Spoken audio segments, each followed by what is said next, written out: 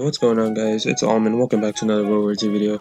And today, just want to tell you guys, I have finished my trench knife. I did post a video yesterday about saying that I was going to post about a trench knife and ice pick. So tomorrow's video is going to be about an ice pick. And if you guys have noticed, I've been changing my recording schedule. Instead of 12 a.m. Pacific time, I changed it to I think like around 4:30 Pacific time, 4:30 p.m.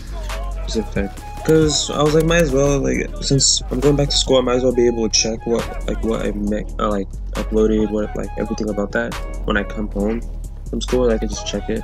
I'll just be scheduling these, and I can just like edit the day before and post it. So then like I don't fall behind on my schedule. Because if you guys know, I change my schedules a bit and everything like that. But enough of that. So I have finished the trench knife.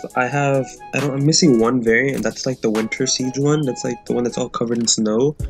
I wasn't able to buy that one because that one was a lot of armory credits, and right now I've been saving up armory credits. So just in case if there's another event, I can just buy it and like the weapon like right when it comes. So that's been going on. I have the heroic one, so I do have that. It was kind of tough, kind of hard of just getting the trench knife done. Same thing as the ice pick and the shovel. It's because the only annoying part is when you have to kill someone with the trench knife and pick up their weapon and find the exact same person. It would be easy like in free for all and stuff, but I always do it like within like TDM. So then like just to be safe. That's about it for this video. If you guys want to just like watch, I did put like in between this video at the beginning, there's gonna be me showing off the last kill before I got diamond, and then I'll just be showing you guys the variants after that.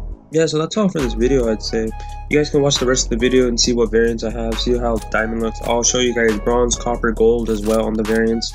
I won't be like equipping it and then showing you guys. I'll just be showing you how it looks like in the class.